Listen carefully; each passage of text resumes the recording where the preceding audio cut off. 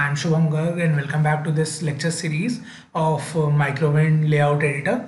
So in this lecture we are going to see how to make the layout of an inverter using Microwind Layout Editor. So first of all I'm going to show you the inverter in DSCH. So this is our inverter design, and we know when we supply 1 it will give 0, when we supply 0 it gives 1. Okay, so basically it is having one PMOS and one NMOS. Alright, so we are going to make our PMOS and our NMOS. Okay, you can do one thing, you can use this MOS generator in this Microwind 3.5. However, in order for learning purposes, we are not going to use that. We are actually going to use, we are going to build everything from scratch. So first of all, if you remember, for PMOS, since this whole screen is a P-type P-well, we need N-well for the PMOS. So this is our N-well. Okay, and in PMOS there is the P-type diffusion. So this is the P-type diffusion. Okay, then there comes a polysilicon. So we are going to use the polysilicon. Okay, and I will just move this polysilicon a bit like this.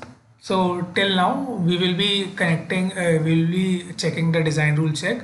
So we can see here that is no design rule errors. No design rule errors are found. Okay, so here we are going to use the metal. So I will just, yeah. So this is the metal one. Okay, so this is our source terminal. So for here we are going to use the metal like this. Okay, and this is our drain terminal. So we are going to use the metal like this. Okay, so this is for our PMOS. Now we will talk about NMOS. So we do not need any P-well because this whole screen is already a P-well, and now we will be using N plus diffusion for our NMOS. So for NMOS we are going to use this N plus diffusion. So here I am going to make this N plus diffusion, and now again I am going to use metal to make this layer for ground. Alright, so this one is for ground. So now what I will do, I will just extend this metal layer like this. Yeah, so now I need to add the contact. So we will be adding contact from there. So we are going to add this N-type contact for the NMOS. So here we are going to add this contact, and here we are going to add this contact.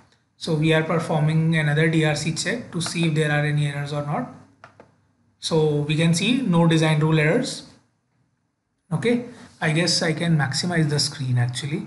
Yeah, so sorry for that. I should have done that earlier.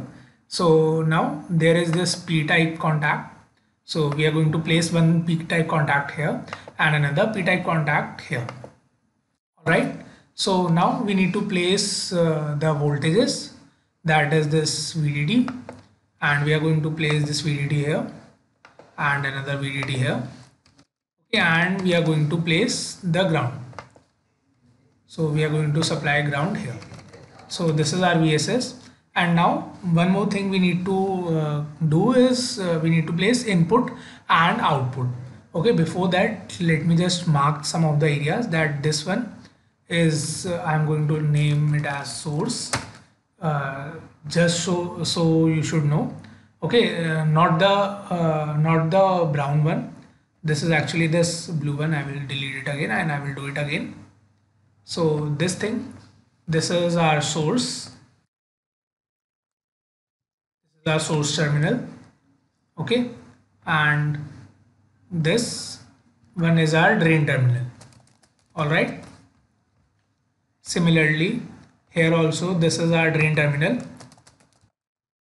and this one is our source terminal, and the red layer, that is the polysilicon one, is our gate terminal. Okay, so we know the gate, drain and source, and we know one thing, that input is always given to the gate in a MOSFET and CMOS, any device using CMOS technology, and the output is taken from drain. So we are going to give the input. For input what we need, see when we simulate the schematic, we give the logic 1 or 0 as the input.